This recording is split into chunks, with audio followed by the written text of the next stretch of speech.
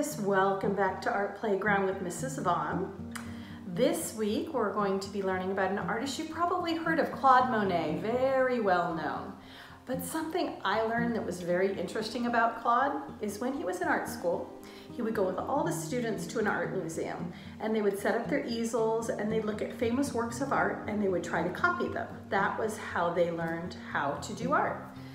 But Claude Monet would find himself not really so interested in that, and he'd always be moving towards a window where he'd set up his equipment and he'd draw what he could see or paint what he could see outside the window.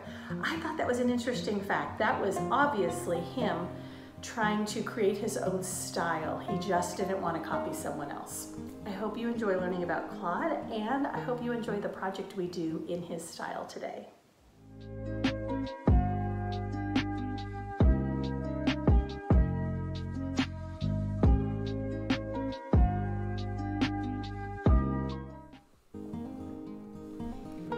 Oscar Claude Monet was born in 1840 in France.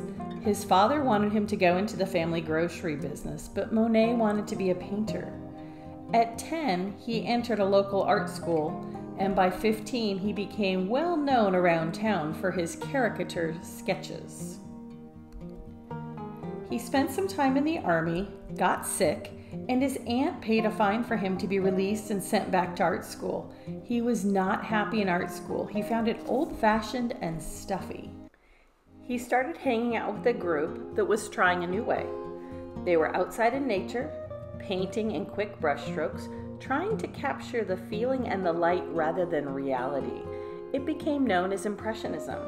But painting outdoors was hard work. You had to carry sketchbooks, easels, canvases, brushes, boxes of paints. Monet went out in the wind and the rain and the snow, but sold very few pictures. He was poor and stressed. He had a wife and a new baby. They moved around trying to find a place to settle during wartime. They went to England. He and other Impressionists could not get their work shown in art shows, so they set up their own exhibitions, and a few people started to like and admire his work. After having a second baby, his wife died. Monet moved to the village of Giverny. A woman named Alice looked after his two children and her own. He was finally starting to make it after the show in New York. He could afford to live more luxuriously, and he began to create his dream garden. He dammed a river to create an enormous pond, which he filled with hundreds of lilies.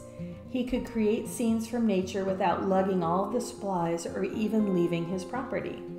He created over 215 paintings of water lilies from his own pond, working from morning until evening. He even had an outdoor room set up so he could paint large canvases of the water lilies. He suffered from serious eye problems called cataracts, which are very easily treatable these days, but back then they did not have the technology to do that.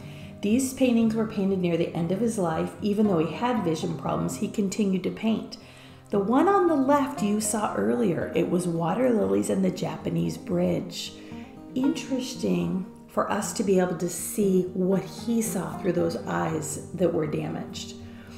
Sadly, Claude Monet passed away at the age of 86.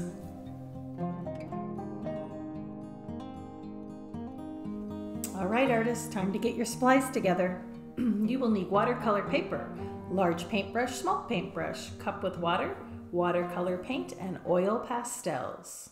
Go gather your supplies. Here's what we're going to do. You're going to start with a very thick brush, and we're going to get the whole page wet, not sopping, but wet enough that when we touch our watercolors to it, it will spread easily. So cover, double check, and then you can get rid of that big brush. My sample, you can pull up any of his water lilies. The one I pulled up, I'm looking at the background colors. That's what we're going to do first. Notice it's lighter in the top, and the colors in the middle part are a lot heavier, and in the bottom it's even darker, so the light's coming from above. So that's what I'm going to do. I'm just going to have a little fun adding color to my paper. I'm going to speed through it so you don't have to watch the whole thing, but have fun with it. Add water, add more paint. Just keep going until you're comfortable with it being a nice background, and that's all we're going to do today. We're going to let it dry at that point.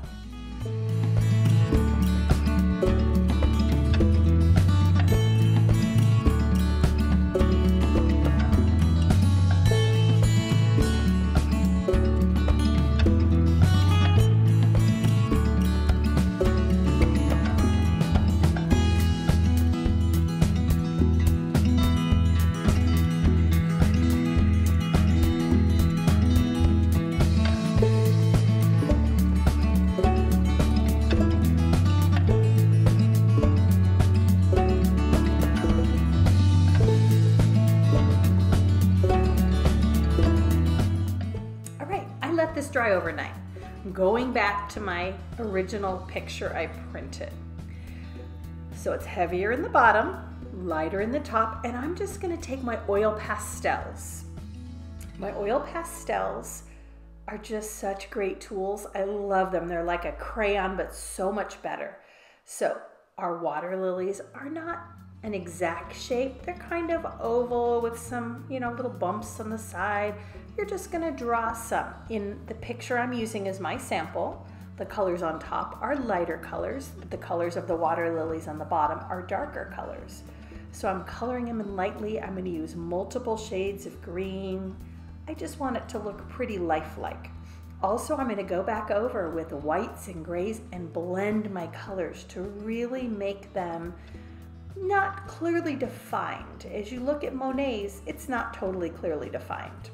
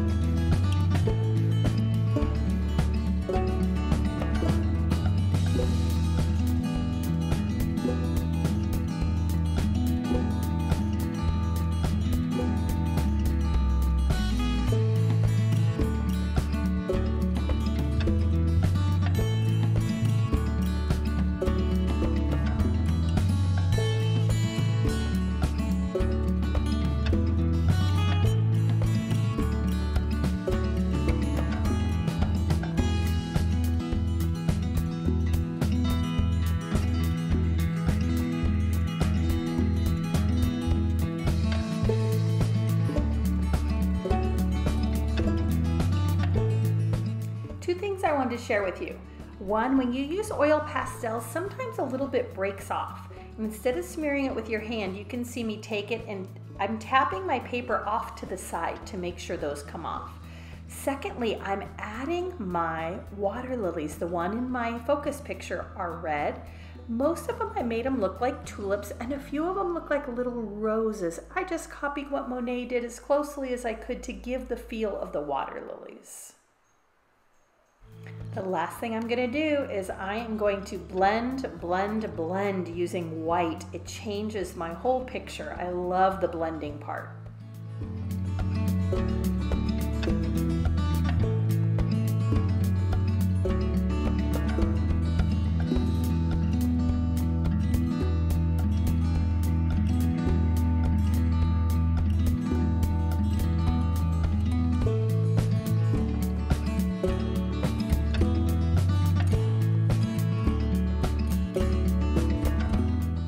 If you like what we did today at Art Playground, please hit the red button to subscribe to this channel.